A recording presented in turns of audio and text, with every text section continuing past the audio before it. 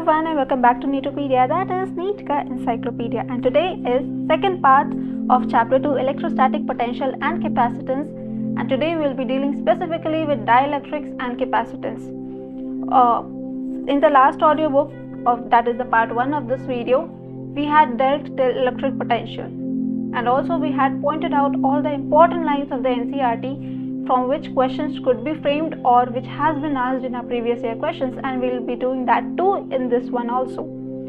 Also, before proceeding, I would like to give you one short information that हमारे Telegram channel पर every morning 4 questions are being given, that is from physics, chemistry, botany and zoology, 1 question per subject, and those questions are very highly prone to silly mistakes. Like ऐसे questions जिसमें बच्चे बहुत जल्दी silly mistake करते हैं और negative marking कर सकते हैं. So if you want to reduce your silly mistake, please make sure that you practice those questions. Link of the channel is in the description. Now without wasting our time, let's begin. Chapter 2.10 Dielectrics and Polarization. Dielectrics are non-conducting substances. In contrast to the conductors, they have no or negligible number of charge carriers. Recall from section 2.9 what happens when a conductor is placed in an external electric field. The free charge carriers move and charge distribution in the conductor adjusts itself in such a way that the electric field due to induced charges opposes the external field within the conductor. This happens until the static situation. The two fields cancel each other and the net electrostatic force in the conductor is 0. In a dielectric, this free movement of charges is not possible. It turns out that the external field induces dipole moment by stretching or reorienting the molecules of the dielectric. The collective effect of all the molecular dipole moments is net charges on the surface and of the dielectric which produce the field that opposes the external field. Unlike in a conductor, however, the opposing field so induced does not exactly cancel the external field, it only reduces it. The extent of effect depends upon the nature of the dielectric. To understand the effect, we need to look at the charge distribution of a dielectric at the molecular level. The molecules of a substance may be polar or non-polar. In a non-polar molecule, the centers of positive and negative charges coincide. The molecule then has no permanent or intrinsic dipole moment. Examples of non-polar molecules are oxygen and hydrogen molecules, which because of the symmetry have no dipole moment. On the other hand, a polar molecule is one in which the center of positive and negative charges are separated even when there is no external field. Such molecules have a permanent dipole, and ionic molecules such as HCl or molecule of water are examples of polar molecules. In an external electric field, the positive and negative charges of a non-polar molecule are displaced in opposite directions. The displacement stops when the external force on the constituent charges of the molecule is balanced by the restoring force due to internal fields in the molecule. The non-polar molecule thus develops an induced dipole moment. The dielectric is said to be polarized by the external field. We consider only a simple situation when the induced dipole moment is in the direction of the field and it's proportional to the field strength. Substances for which this assumption is true is called linear isotopic dielectrics. The induced dipole moments of different molecules add up, giving a net dipole moment of the dielectric in the presence of the external field. A dielectric with polar molecules also develops a net dipole moment in the external field, but for a different reason. In the absence of any external field, the permanent dipoles are oriented randomly due to thermal agitation. So, the total dipole moment is 0. When the external field is applied, the individual dipole moments tend to align with the field. When summed up overall molecules, there is then a net dipole moment in the direction of the electric field, that is, dielectric is polarized. Now please note here that this particular line is very important from theoretical question point of view, that when the dipole moment is in the direction of the external field, the dielectric is polarized. Moving further, the extent of polarization depends on relative strength of two mutually opposite factors, that is, the dipole potential energy in the external field tending to align the dipoles with the field and thermal energy tending to disrupt the alignment. There may be in addition induced dipole moment effect as for non-polar molecules, but generally the alignment effect is more important for polar molecules.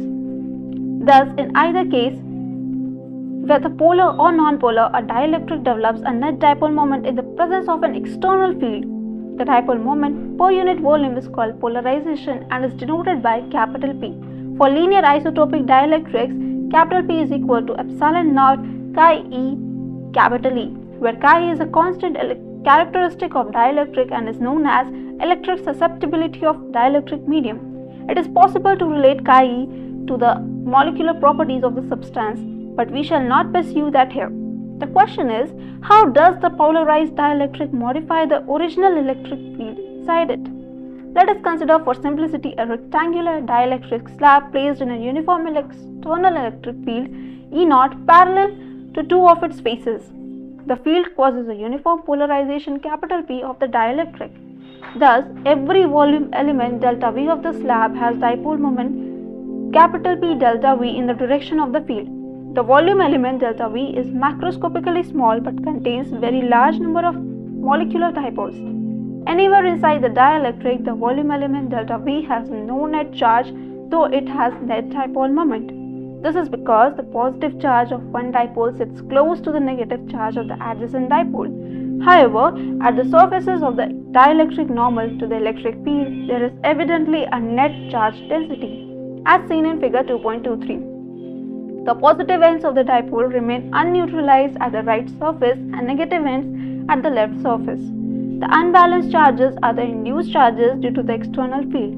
Thus, polarized dielectric is equivalent to the two charged surfaces with induced surface charge densities, say ρp and minus ρp. Clearly, the field produced by these charges opposes the external field. The total field in the dielectric is thereby reduced from the case when no dielectric is present.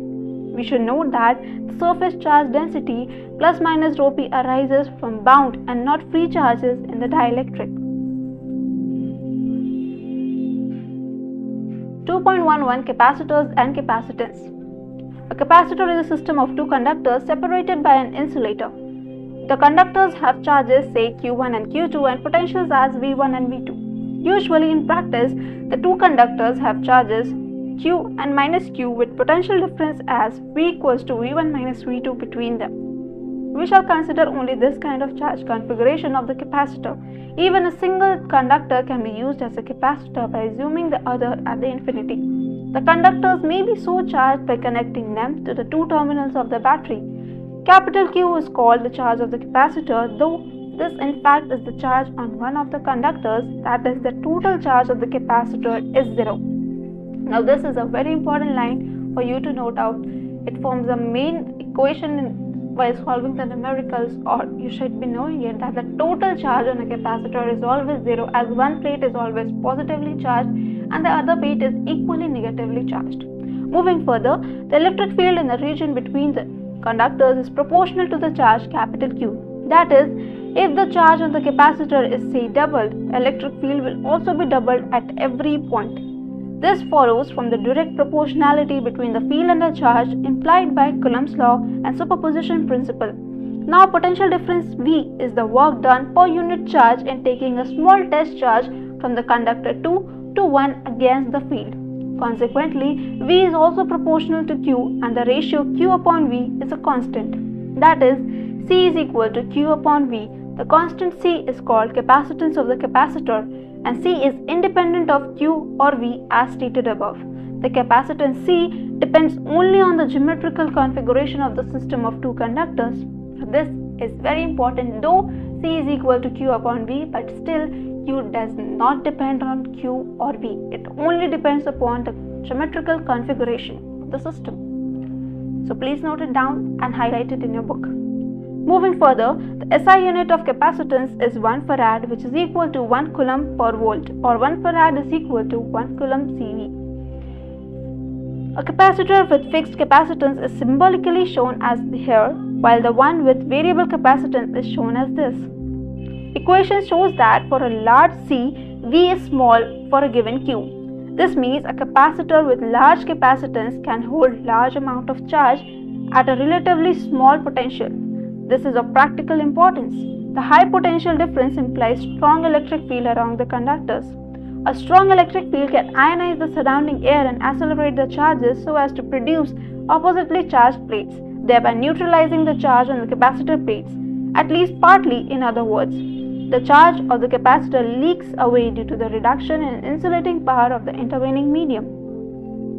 The maximum electric field that dielectric medium can withstand without breakdown is called its dielectric strength. For air, it is about 3 into 10 to the power 6 volt per meter.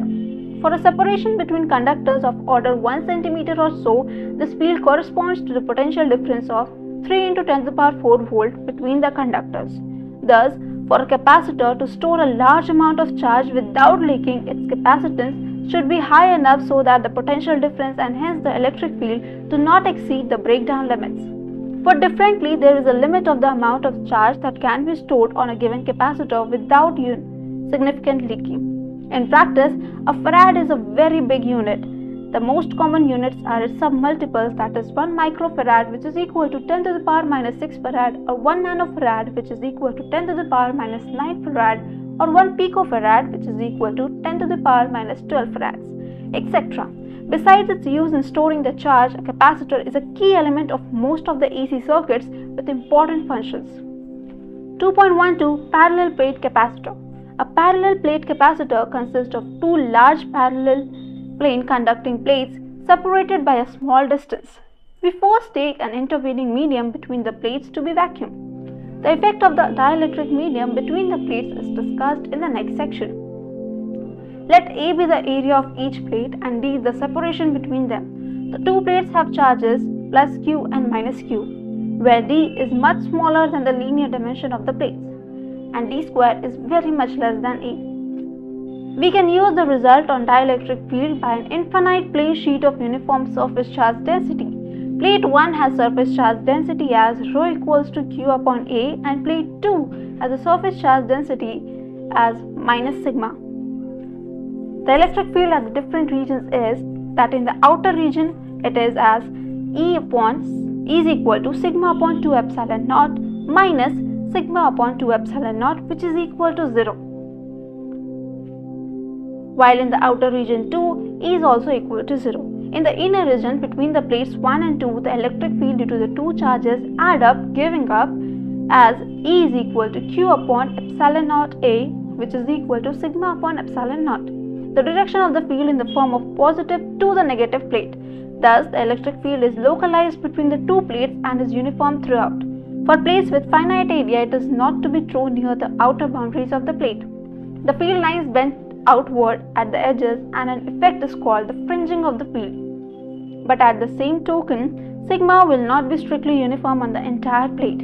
E and sigma are related in the equation. However, D square is very much less than E. These effects can be ignored in the region sufficiently far from the edges, and the field there is given by the equation E is equal to Q upon epsilon naught A.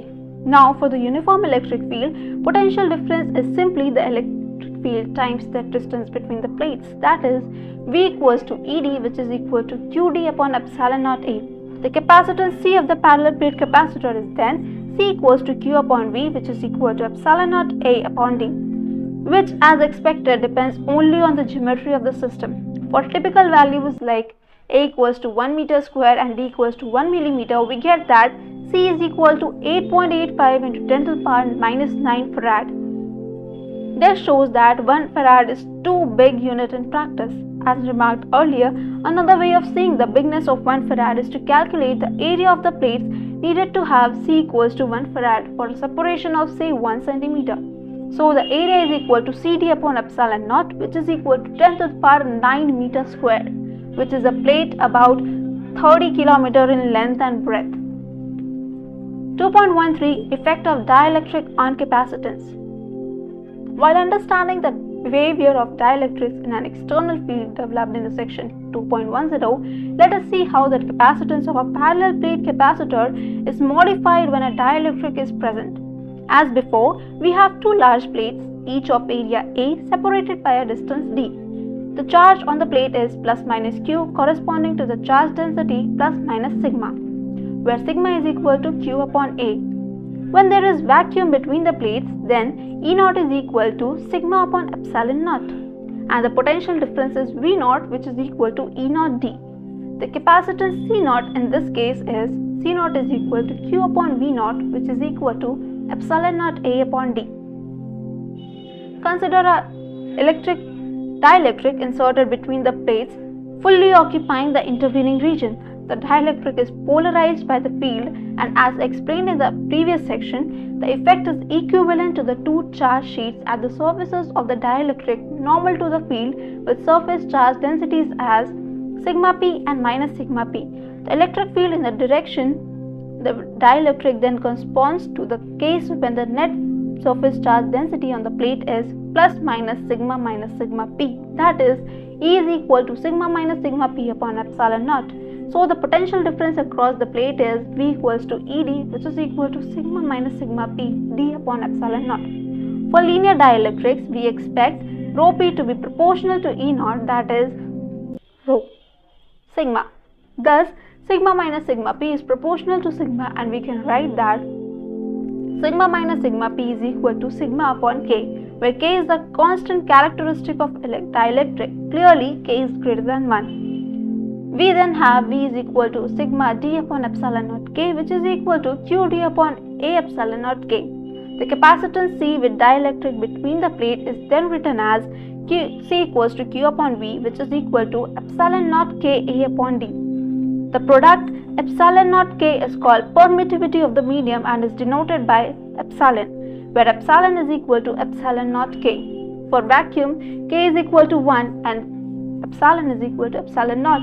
Epsilon naught is called the permittivity of the vacuum with the dimensionless ratio, that is k equals to epsilon upon epsilon naught, is called the dielectric constant of a substance. As remarked before, it is clear that k is greater than 1. K is equal to C upon C naught. Thus, dielectric constant of a substance is the factor by which the capacitance increases from its vacuum value. When the dielectric is inserted fully between the plates of the capacitor, though we arrived at the equation for the case of parallel plate capacitor, it holds good for any type of capacitor and can in fact be viewed in a general as a definition of dielectric constant of a substance. I am skipping example 2.8 for you to solve it later, or you may pause the video and solve it right now. 2.14 Combination of capacitors.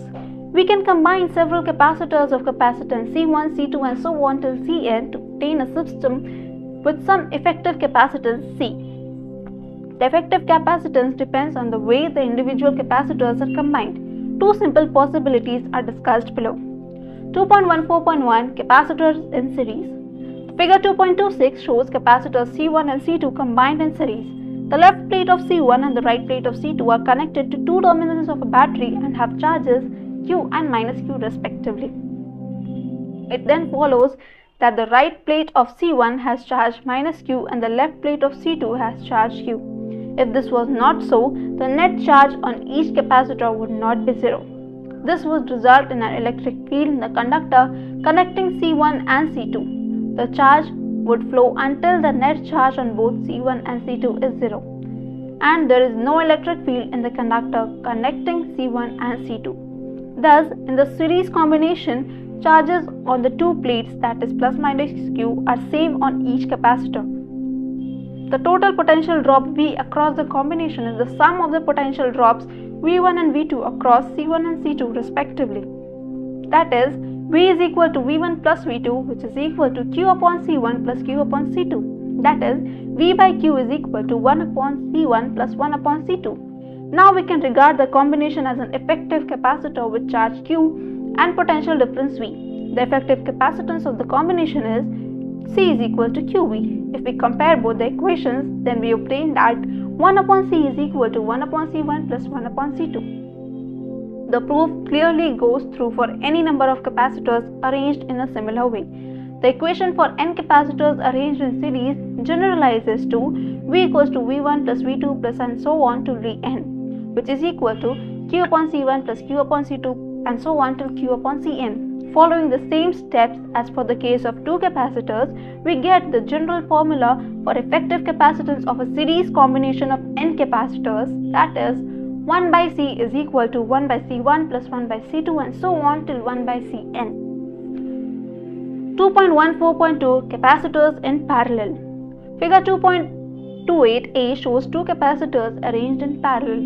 In this case, same potential difference is applied across both the capacitors, but the plate charges plus minus q1 on capacitor 1 and the plate charges plus minus q2 on capacitor 2 are not necessarily same. That is, q1 is equal to C1V and q2 is equal to C2V. The equivalent capacitor is one with charge q equals to q1 plus q2 and the potential difference V, that is q is equal to Cv is equal to C1V plus C2V. The effective capacitance C is then C equals to C1 plus C2. The general formula for effective capacitance C for parallel combination of n capacitors follows similarly, q equals to q1 plus q2 and so on till qn, that is Cv is equal to C1V plus C2V and so on till Cnv, which gives us C is equal to C1 plus C2 and so on till Cn. I am skipping example 2.9 for you to solve it later, or you may pause the video and solve it right now. 2.15 Energy stored in a capacitor. A capacitor, as we have seen above, is a system of two conductors with charge Q and minus Q. To determine the energy stored in this configuration, consider initially two uncharged conductors 1 and 2. Imagine next a process of transferring the charge from conductor 2 to conductor 1 bit by bit so as that at the end conductor 1 gets charge Q by charge conservation and conductor 2 has charge minus Q at the end. In transferring the positive charge from conductor 2 to conductor 1, work will be done externally since at any stage conductor 1 is at a higher potential than conductor 2. To calculate the total work done, we first calculate the total work done in a small step involving the transfer of an infinitesimally small amount of charge. Consider the intermediate situation when conductors 1 and conductor 2 will have charges Q dash and minus Q dash respectively. At this stage, the potential difference V dash between the conductor 1 and 2 is Q dash upon C, where C is the capacitance of the system. Next, imagine that the small charge delta Q dash is transferred from conductor 2 to conductor 1. Work done in this step is delta W, resulting in the charge Q dash on conductor 1 increasing to Q dash upon delta Q dash, and it is given by delta W is equal to V dash delta Q dash, which is equal to Q dash upon C delta Q dash. Since delta Q dash can be made as small as we like, it can be written as delta W is equal to 1 upon 2C into Q dash plus delta Q dash whole square minus Q dash square. The equations are identical because the term of the second in order of delta Q dash, that is delta Q dash square upon 2C, is negligible since delta Q dash is arbitrarily small. The total work done W is the sum of small work delta W over a very large number of steps involved in building of the charge Q dash from 0 to Q. Thus, V is equal to sum of all the steps of delta W. And finally, by calculating the entire equation, we get that W is equal to Q square upon 2C. The same result can be obtained directly from the equation by integrating W, and W is equal to Q square upon 2C. This is not surprising since integration is nothing but the summation of a large number of small terms. We can write the final result in different ways, that is W is equal to Q square upon 2C, which is equal to 1 by 2 CV square, which is equal to 1 by 2 QV. Since electrostatic force is conservative, this work is stored in the form of potential energy of the system. Now please note that this statement is really important. As per the conservation of energy, you can see that electrostatic force, being a conservative force, is converting the work potential energy of the system. So the work done is always stored in the form of potential energy of the system, that is the work done by the electric force is stored as the potential energy of the system in the case of capacitors. So if a theoretical question comes from here, I hope you will be clear with that. For the same reason, the final result for potential energy is independent of the manner in which the charge configuration of the capacitor is built up. When the capacitor discharges, this stored up energy is released.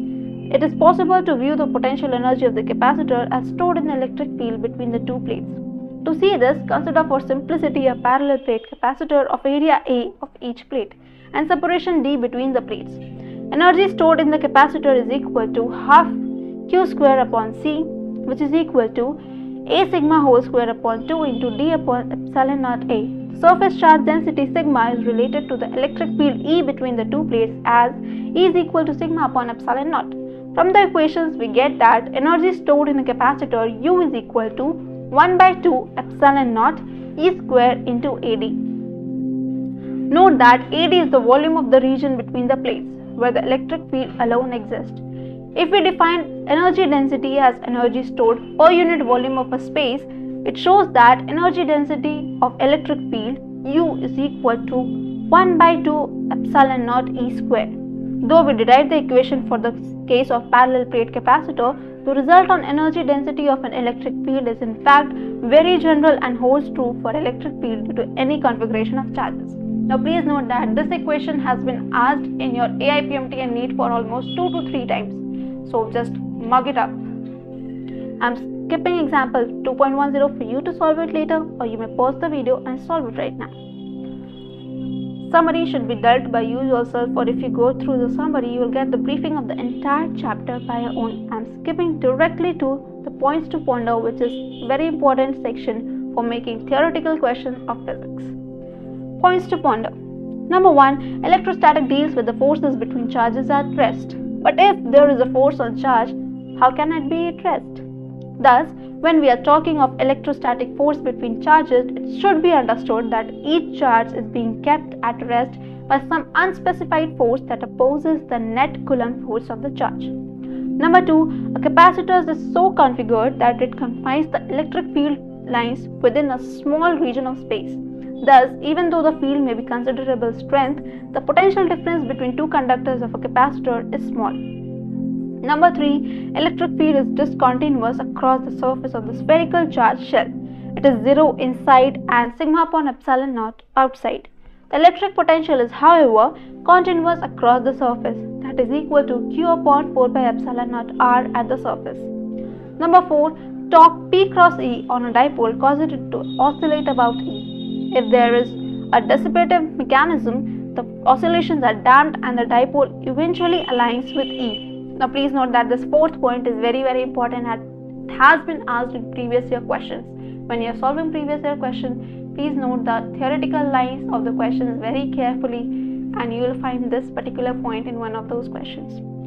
Potential due to the charge Q at its own location is not defined, that is, it is infinite. Number 6. In the expression QVR for potential energy of a charge Q, VR is the potential due to external charges and not the potential due to Q. As seen in point 5, the expression will be ill-defined if VR includes potential due to charge Q itself. Number 7. Cavity inside a conductor is shielded from the outside electrical influences. Is it worth noting that electrostatic shielding is not work the other way around? That is, if you put charges inside the cavity, exterior or the conductor is not shielded from the fields of the electric charges. So that's the end of the audiobook. I hope you enjoyed listening to it and do comment your feedback down in the comment section. See you again in the next one. Till then, stay tuned and subscribe to the channel. Thank you.